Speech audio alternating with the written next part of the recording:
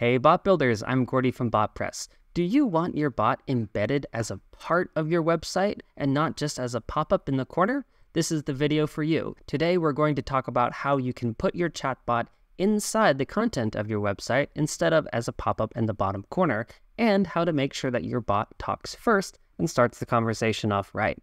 Let's dive into things. We'll get started on the bot side. I have our helpful bot here. This is a bot that just acts like ChatGPT. I can ask it, how far away is Mars? And it gives me a pretty good answer. But I had to talk first in this example. To make the bot talk first, we will add a trigger. To add a trigger, we can either right-click and select Trigger, or we can open up the side tray, scroll to the bottom, and click and drag a Conversation Start trigger into the flow. Then we hook it up to where we want our flow to begin, publish our bot, and that's it.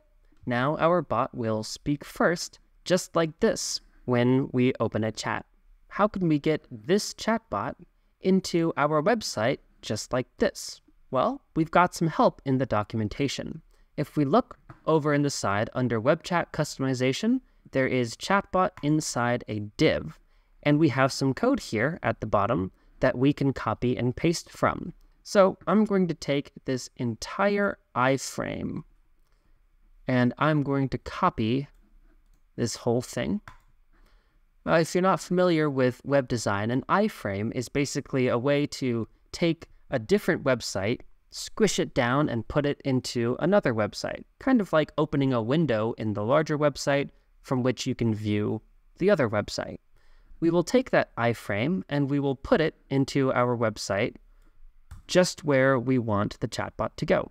So without the iframe, my website will look like this. Here we go, where when we talk to the bot, there's just a big blank hole. And we want to put that iframe code where it is on the website we want the bot. In this case, it's right here. Going to paste, and there we go.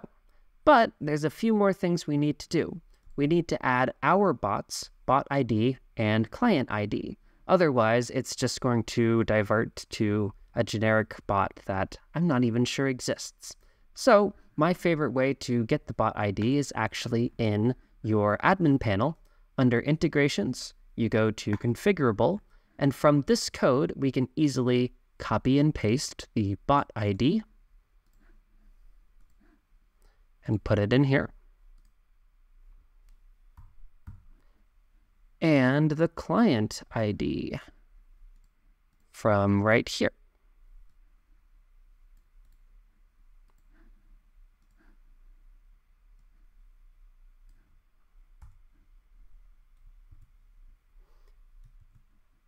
All right. With our bot's bot ID and client ID plugged into the code, when we scroll down, we should see our bot. Look at that. How far away is Mars?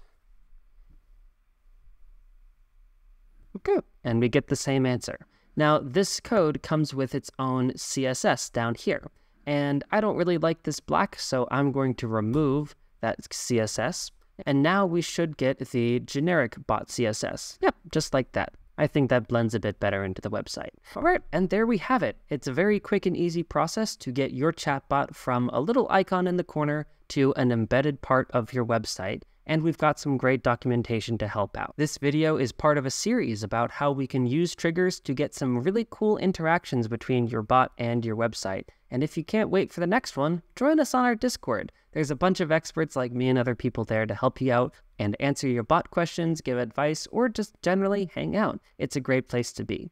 If you don't want to hang out though on the Discord, there will be links to where you can download this website and this bot to get you started in your bot project. And until next time, happy bot building.